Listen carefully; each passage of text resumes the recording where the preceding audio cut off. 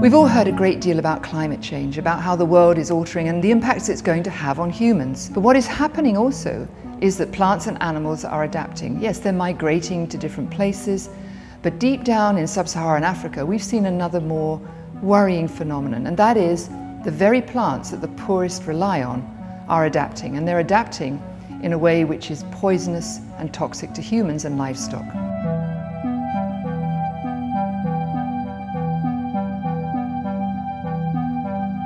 So what is actually happening? Well, as we know from Darwin, everything evolves, and so what we have are plants that are protecting themselves from the conditions of drought. We know now that there's a gene that gets turned on by some of the critical plants, green pea for example, which many rely on. And this gene turns on a process which means that the plants protect themselves from drought by accumulating prussic acid. Unfortunately, prussic acid is highly toxic to humans.